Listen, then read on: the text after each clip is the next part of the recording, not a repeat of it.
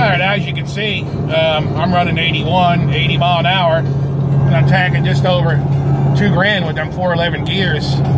That's what you want.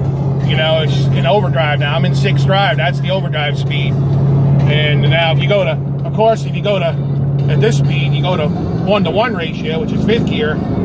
I mean, there you go. You're well over 3 grand. But as soon as you hit that overdrive speed, it knocks it down, which is a 0.74 overdrive speed. It'll knock it down to where you want to cruise at. But I love that heads-up display. I mean, it's well worth the money. It tells you the radio station as it changes, what's on, tells you your signal's on. I mean, it's all linked into the car's computer. And as you can see, going down the road, that thermostat's good. I mean, it's 187 degrees at a 174 thermostat with that big radiator. That's perfect. That's where you want to be. You know, 185, 190. You know, 200 is way too hot. But look at the oil temperature, like I was saying before. That oil cooler is not doing the job, and that header is right near that oil. Like I said, that header is right near that oil cooler, and that's why it's running that temperature. Because at 188, 187, that should be cooling the oil, not making the oil hotter. Because that's how the oil cooler works for the antifreeze. But it's coming off as soon as I get the tools to do the plug tool to do it, and I did get that. As you can see, this thing here, I did get the plug, and you can see, I mean, it's the size of a silver dollar, and that goes into the side of the block. That's a water jacket plug.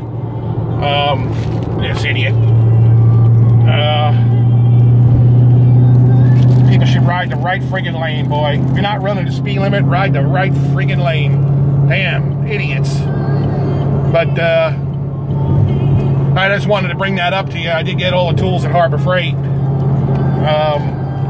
But another thing I want to bring up is this Hurst shifter. I love it. For the money, you can't beat it. You know, it's got the speeds on the top, Hurst emblem on the sides, a short throw shifter. They can get rid of that General Motors piece of shit shifter that was in here. You can see the oil pressure's in good shape. That's not too high. Everybody's saying, well, you know, I'm going to put a high volume, high pressure pump in. And no, I mean, that's where you want it right there. Stock, it was at 30, believe it or not. This is a normal operating temperature. Stock was at 30, about 29 pounds of pressure, way too low.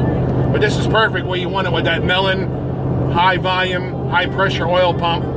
When you do your changeover, that's where you want your oil pressure at normal cruising speed. And that's where we are right now. And